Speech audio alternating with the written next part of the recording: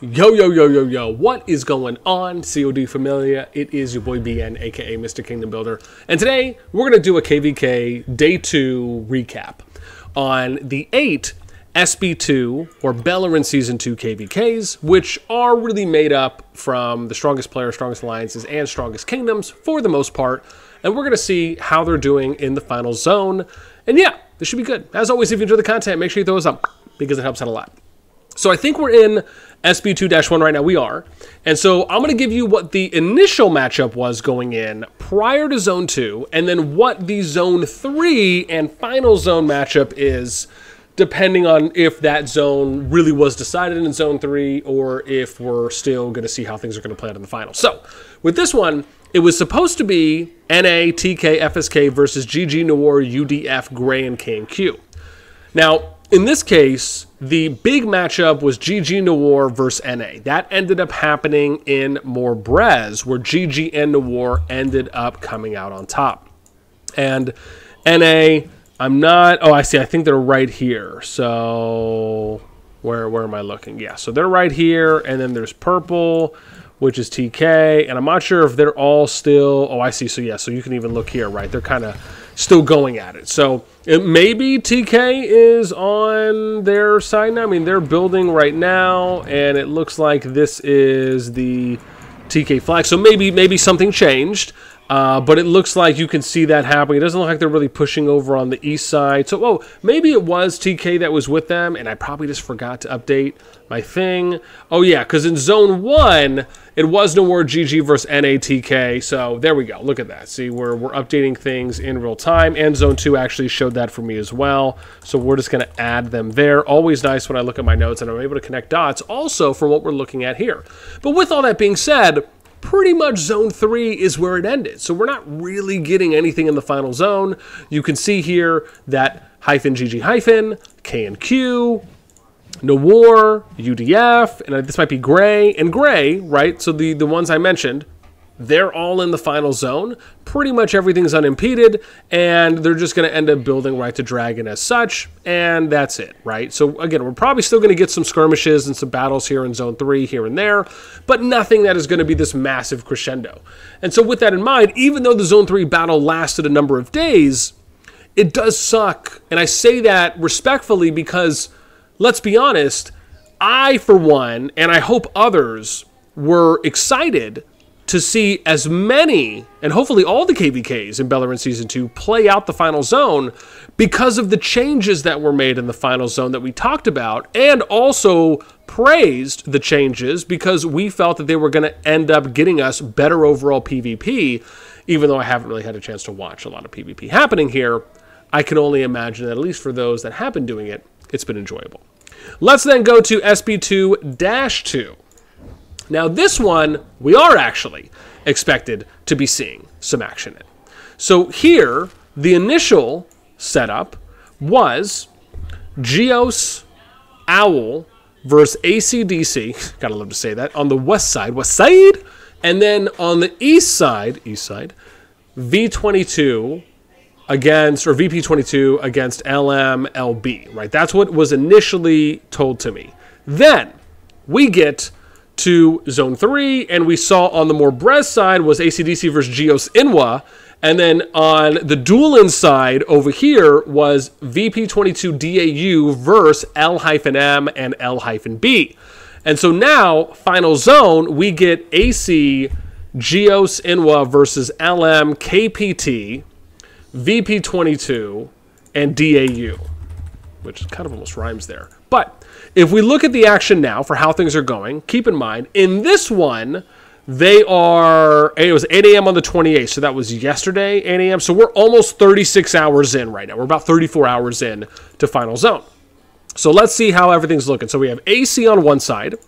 We have DC. Okay, so I'm actually going to add them there because someone told me that I think maybe they might have mentioned like they weren't sure if DC was going to get in, but I'm going to update my notes.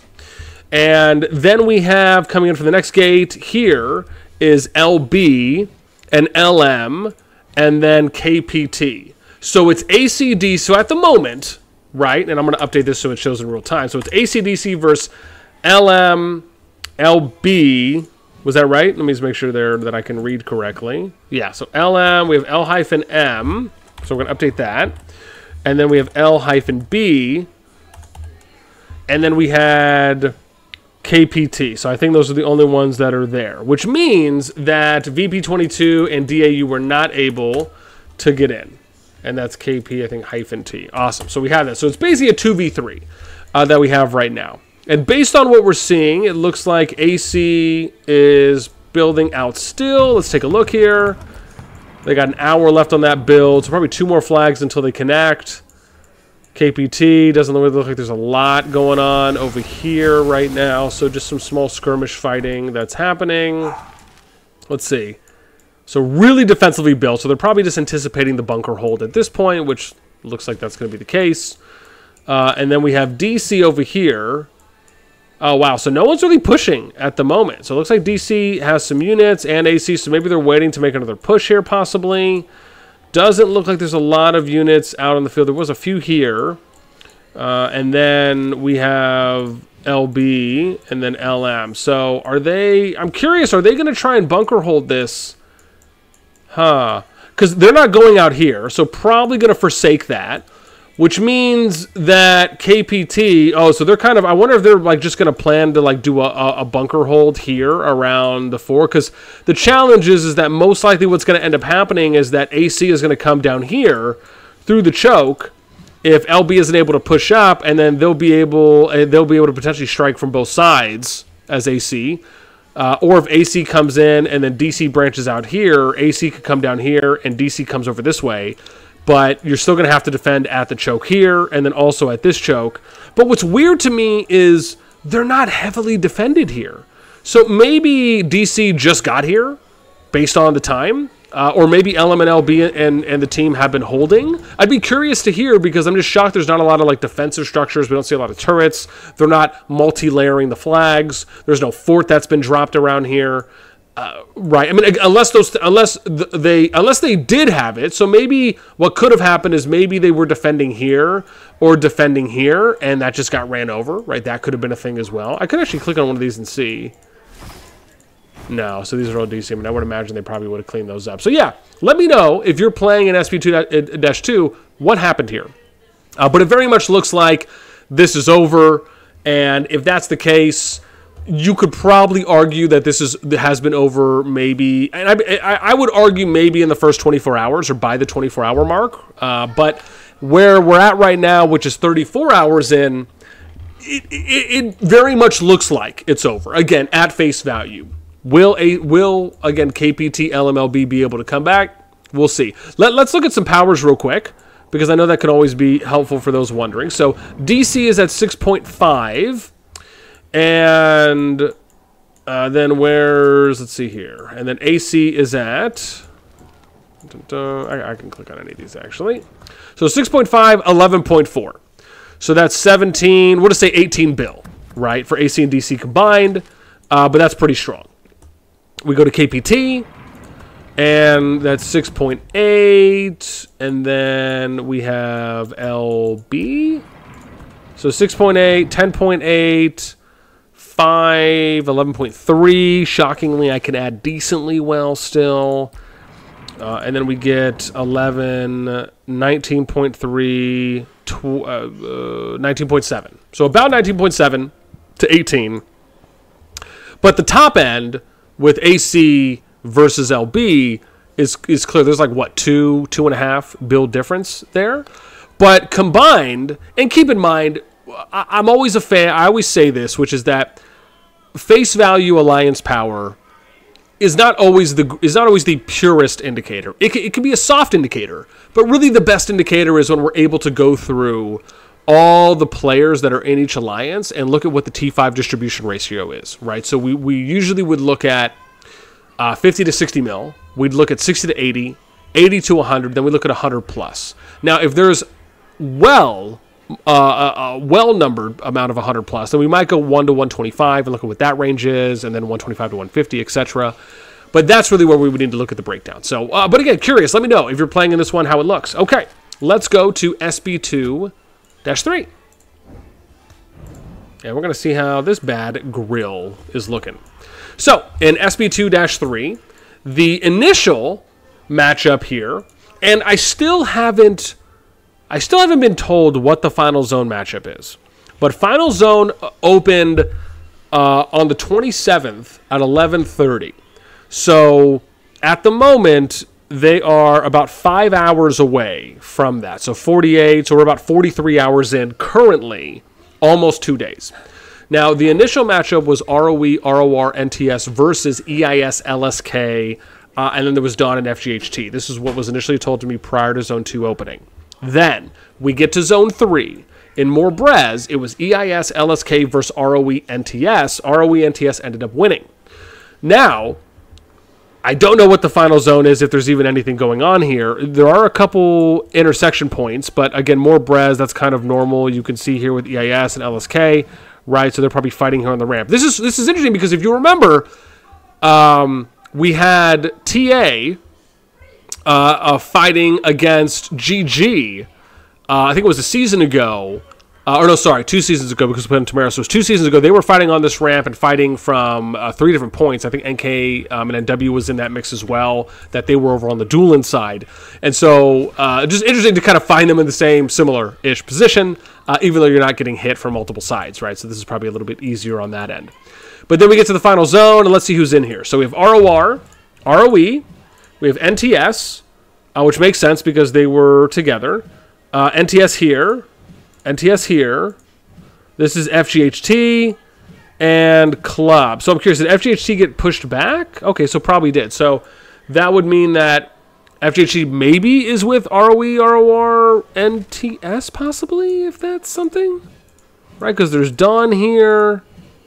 Let's see, whose territory is this? So, okay. So, and then Dawn is probably on their side as well based on how this looks with NTS pushing.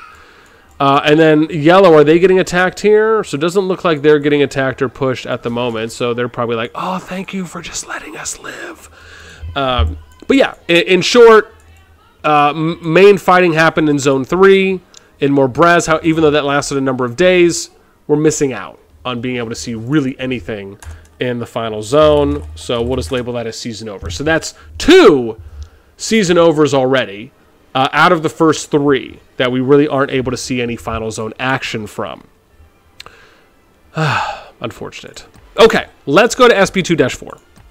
Right. So right now we have 2 seasons. Oh, well, sorry. Basically every season is over, at least right now. And then we have 1 Final Zone that is pretty much over, and we could argue was probably decided within the first 24 to 30 hours. Not really the best track record, unfortunately, when we're talking about having long-lasting, sustainable PvP in the Final Zone that really everyone looks forward to. And so, okay. And we're gonna briefly touch on that in a little bit. So let's go to SB2-4, which is where we're at now. Initial matchup here in SB2-4 was BDO, RKO versus NASA, and then LUH, or some of the LUH group. And then, obviously, we got more information. Final Zone now is BDO Laws. Sorry, well, let's do Zone 3. Zone 3 was NASA, BDO, and Morbrez. And then, which BDO won. And then it was Laws, Lawa versus RKO, DK, hashtag, and -VH.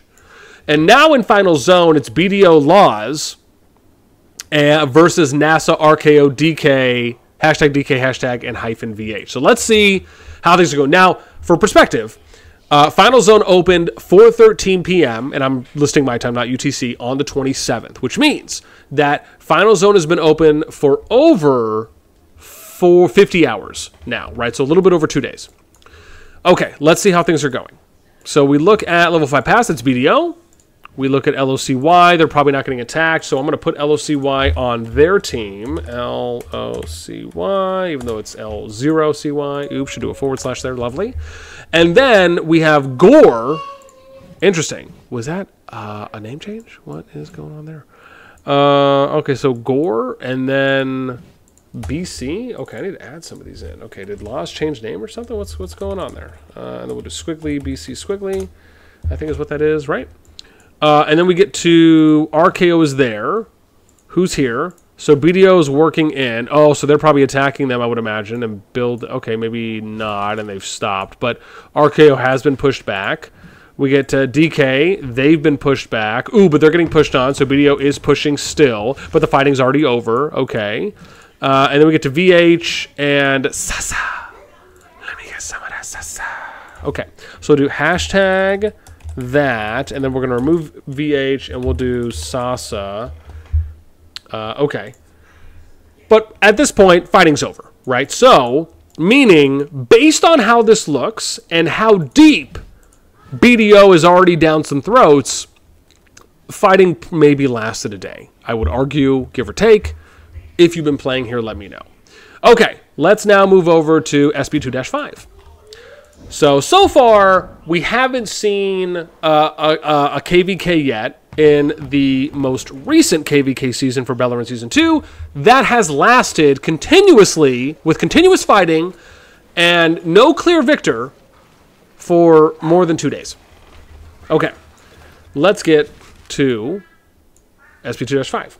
So in this group, initial matchup was TC-EXG versus TS-FG. Again, keep in mind, this is what was initially told to me. Some of these things may have changed prior or as Zone 2 was opening. And then we get to Final Zone. Now, Final Zone, there was no PvP Zone 3. So this matchup is pure, we have saved, we have hoarded, and we're going to let it rip. Bonk sickles. Make good decisions. So in Final Zone, we have EXG, TC versus TS and TT. Now, Final Zone opened 3:38 p.m. on the 27th. As of now, that's been almost 51 hours. So let's see how things are going. 2 days in. So on one side, we have SLR and LH4. Okay, I need to see what is going on here. Are we... Okay, so nothing... Okay, nothing happening there. Interesting. Okay, nothing happening there. SLR is still building. What is green doing? I don't understand. Are they rebuilding too? Okay, no. Who's this? That's TM. That's SLR. I'm like really trying to understand this right now. I mean, we need to see where the fighting's going on. And then there's TC. And then on this side, it's TT. So there's got to be some action happening here. Okay. So we kind of found it. Dude, is that the Rohirrim? Oh, that'd be so dope if that was. So TC did something. Maybe that was a flag clear. Okay, so TC is hitting TS. Okay, we already know that is happening. So they're hitting TS there. Wait, hang on. Let's see real quick. So this is TS. There's no way. TS, and then who's purple? Is TT. Okay. And that's TC. Okay, good. So we know TC from the left. Oh my god, wow, they're hitting a bunch of stuff right now. So TC from the left is building. They have 30 minutes on that bad grill. EXG is up here hitting this TT flag. And then TC is hitting these TS flags. Okay. So it's TTTS, we know that. Oh, interesting. Oh, and then there's TM. So I wonder if TM is also with them. Probably. Because they've built out this way, and they're not attacking them on here. So I'm going to put TM with this group. That just kind of makes sense at the moment. And so let's look at who's coming over here from this side. So we have FG, but what's really happening with FG? Okay, so they really haven't moved. Are they still... They're not building. Okay, so maybe FG is on that side. TM probably here. They are, so they removed. TS, so they've kind of built out from the middle, just disconnecting. So FG's, I guess, with them as well. We'll just put them on that side. So that means everyone else is on the other side. So it's TC. I'm going to put this down for TCX, just so we can get all these names in real quick. EXG we already knew, and then there's SLR, and I'm going to assume is the others up here as well. Okay, so that's good. SLR exclamation, and then we have HR4. Okay, so it's 1, 2, 3. So it's 5v4 in this case, with all of the fighting points being. Let's see here what we have. So there's here seems to be a fighting point, and here we can do this right now, right? Let's get our handy dandy notebook pen. So we got a fighting point here. We have a fighting point here, and then blue, red. Okay, yeah, and then like here. So this is basically where the fighting points are right now. that it looks like. But based on this, it is still 50-50, even though at the moment, TC and TS are getting pushed, and it probably looks like TM might be getting pushed after that next flag is done being built up here. I think if that was by SLR, at least 2 days in, they're still going at it. So, I mean, thank you for being at least a saving grace to those of us that would like to be watching PvP for 2 days and 2 days plus. We commend you. Moving on. Even though it's still a small feat, right? Obviously, we want to get to a point where we're able to watch PvP that gets up to like, hey, let's like at least watch PvP for a week. I don't think that's a lot to ask, but part of that is we need some more time to pass. We need more troops to be trained, and we also need some other things to happen. Again, for example, i.e. balanced matchmaking, which would be an incredible win to have more encouraged and more participation overall. We'll maybe get into that later. Okay, with that in mind, we got 3 more left to go. Let's go to SB2-6 and take a look how these grills are working it out. Okay, what's up, Big Jake? We see you, baby. Okay, so initial zone here was FS, DBB, RR, Hoot, QDL. Remember, this was Zone 1 before Zone 2 opened versus PTW, PTW2, which is the second PTW, and Freaks. Now we get to Final Zone. Final Zone opened 2:30 on the 27th. So it has been 52 hours, a little over that now, where we have been having fighting going on. Now the matchup for Final Zone is, that I was told to me, we're going to double check this as always, PTW, Free-to-Play, F2P, and P2W2 versus FS, Squiggly, FS Squiggly, RR, QDL, DBB, and Hoot. So basically a 3v6. But, like we know, let's actually check and see how it looks like right now. So, let's start at the top and do a little analysis. So we got DBB, which again we know, so that's probably going to be the FS side. We got Hoot, fantastic. Who's red here? QDL, they're on the list as well. Purple is RR. Okay, we're good so far. Made a ride just in time. Okay, stop it. Then we get to Squiggly, FS Squiggly. And we get to Hyphen, FS Hyphen. Okay, awesome. So far we are accounted for, boys and girls. This is nice. Then let's get to the east side. Which we have PTW. Probably PT. Okay, so it's PTW2. And Free-to-Play. FTP Hyphen. Did I put a hyphen on their thing? I didn't. Okay, let's add that. Awesome. Okay, let's see what's happening now. So, we have PTW here, PTW2, and Free-to-Play. Who's yellow? So, yellow's FS. Okay, so it looks like, based on this, fighting is here. Is like here. So, this is where the fighting lines are. And then I'm going to go like this. We'll do a little squiggly down and here. So basically, this is where it is. So on one side, we got da da da da da da da, and then on the purple side, we got da da da da da da da, and then that's, and then down here, bum bum bum, right? So that's where it is. This is where the fighting's happening. Let's go ahead and take a look at the front lines and see what's pop-a-locking. Oh, interesting. So we got a little cav. What's up, Shadow? We see you, baby. Okay, let's. Oh, hang on. I want to zoom in just enough so we can see. Okay, so let's work our way along the line. Oh my gosh, it's a crescendo. Oh, dude, look at that. They placed the fog down. Ooh, I see. Okay, interesting. So I wonder, too bad you can't see who is the alliance that placed the fog, right? Like there's an indicator or something like that. But based on, so FS is attacking this right now on PTW. PTW is blocked out right now. So maybe something happened where they threw that down just to get the units on, so that way they could push up a little bit, if that was the case. Let's see where they're coming from. I mean, they're coming from that side. This is PTW, and we see RR and FS. Wow. So FS is right now, geez, they got 29 minutes on this PTW fort until that's gone. And they're holding this east line right now. Ooh, I see, because it's kind of hard to fight. Oh my god, look, there's like another fight that's happening over here. What's this? So this is RR. Oh, I see. So they're kind of like just invading the area just to try and attack them while they're coming out, not really allowing for them to organize. Actually, not a bad play. Sometimes the best defense is a good offense in that case. But again, hopefully they can hold that. I mean, there's a lot of action that's happening right now. And then we get up here, And, okay, let's see what's, oh, wow. So, okay, so DBB's up here. They're pushing this flag. They got 30 minutes. Okay, so now, I mean, again, right, we're 50 plus hours. We're 2+ days. There's still ongoing fighting.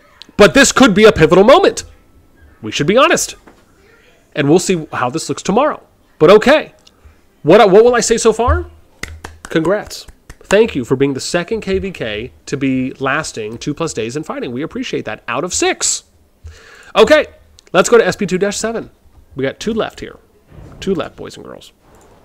In SB2-7, this is ANCS ROA Dusk versus BXS LNV S83, some S83 people, and GNJA, and probably GNJB in there as well. Now, remember, this was the matchup before Zone 2 opened. Now, once we get to Zone 3, we knew there really wasn't any PvP happening in more Brez, and then it was LNV and Boss versus BXS and Dueling. Zone 4 for Final Zone. We have ANCS, ROA, GNJA, GNJB versus LNV BXS. And we'll confirm that if that is still the case. So we have Boss. Oh, Mia, go open the door, please, to the garage. Thank you. So we have, let's see here. We have Boss. Let's see who else is there. LNO. Oh, wow, some of these things have changed. LNV, BXS. BXS, LNV, BXS, okay. And then, oh, I see, so LNV's there. There's like a lot going on here. And then LNO. Oh, I see, so it's just the additionals there. Okay, we're good. So it's probably, oh, so what, it's pretty much over then at that point? BXS, LNV. Oh, it is. Wow, so there's like really nothing going on. So BXS has already got that. IG9, whatever that may be. Nothing is happening there, and Boss has had that, but there's, okay, so basically ANCS, ROA, JNGA are probably around here, I would imagine. Okay, they are, yeah. And then whoever ended up getting pushed out anymore as well, and the ANCS is here in red. Okay, so fighting's over. Now, when did this open? This opened at midnight on the 28th, so it's been 24, we go to 12 p.m., 36, plus 6. So we're at 42. So 42, almost 43 hours. But it's already decided. So part of me wonders, was this already done within a day or so? Is what it potentially looks like. Let me know what you guys think. But again, under that 2-day threshold that we were hoping for. Hurts my manly bits, if you know what I mean. Okay, let's go to the last one.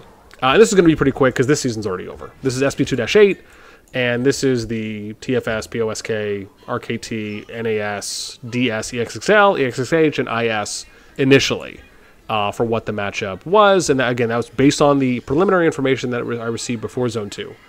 Zone 3 is really where all the major fighting happened, very similar to the GG Noir NA, and it all happened in more Brez, same Zone 3 region as well. This is TFS, POSK versus DS and IS.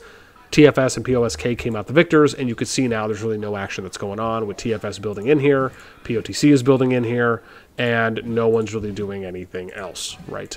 So that is pretty much it. Unfortunate. So at the end of the day, we have 3 immediate season overs out of these 8 KvKs.